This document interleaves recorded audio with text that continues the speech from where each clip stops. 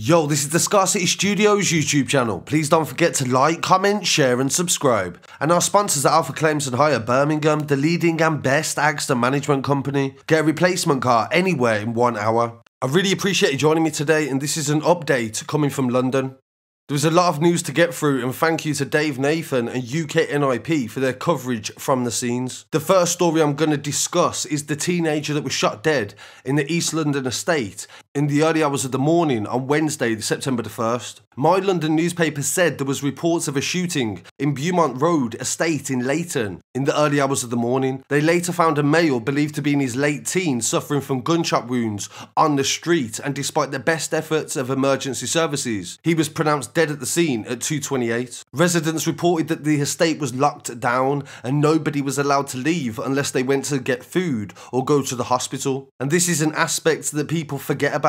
When a cordon is up, you lose the basic rights of just going out and freedom and stuff like this. Nicky Durkan, 39 years old, who runs a local food bank, told the newspaper that she was sleeping in bed when she was awoken by police at her door at 2 AM and a helicopter above her house. There was 10 police officers in her back garden, and the police said the suspect was in the garden and they were asking if they could search it. The suspect managed to escape the garden before the police could find him. She then went on to say there were 60 people at a street party on the other side of the square further up Beaumont Road that night, and police are investigating if the shooting was linked to an extreme act of violence that occurred in the area earlier on the same day. Police said inquiries are ongoing to establish whether there were any links to a hammer attack and a fatal shooting that took place hours apart. A teenager was rushed to hospital with head injuries and his current condition is unknown, but one witness said he got off a bus and was bleeding on the ground. Waltham Forest Council tweeted that they are supporting the police as they investigate the two serious incidents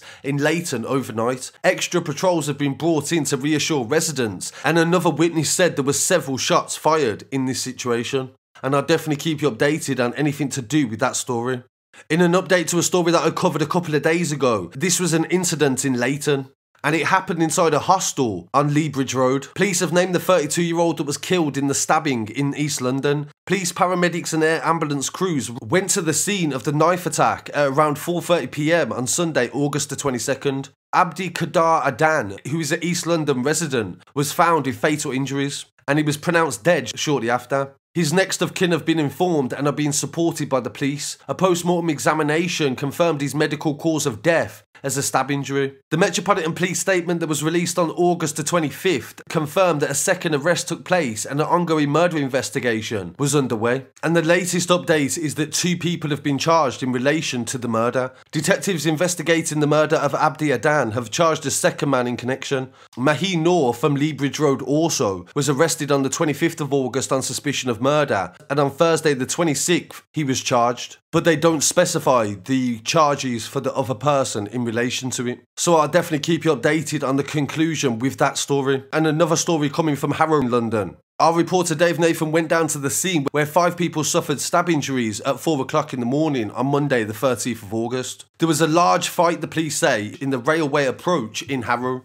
All 5 people involved were meant to be in their late teens and early 20s and were taken to hospital. The conditions of 2 men and 1 woman have been assessed as non-life-changing or non-life-threatening, and 2 other men are in a serious but stable condition. There has been no arrests at this stage, and the ambulance service said they sent a number of resources to the scene: 5 ambulance crews, a medic in a car, and 2 advanced paramedics and 2 incident response officers. They also dispatched an air ambulance as well. So this was a massive incident and very little information about this case. So as of yet, I don't believe anybody has passed away in connection with that story, but I'll definitely keep you updated if that changes in the future.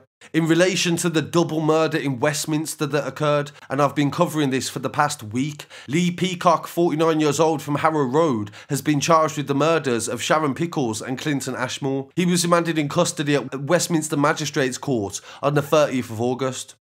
So my condolences to the family of the 2 victims, and I'll definitely keep you updated on anything to do with that story. So I really appreciate you joining me for this update, and I'll be back again very shortly with some more news. Please don't forget to like, comment, share and subscribe, and follow us online as well at scarcitystudios.com. Peace.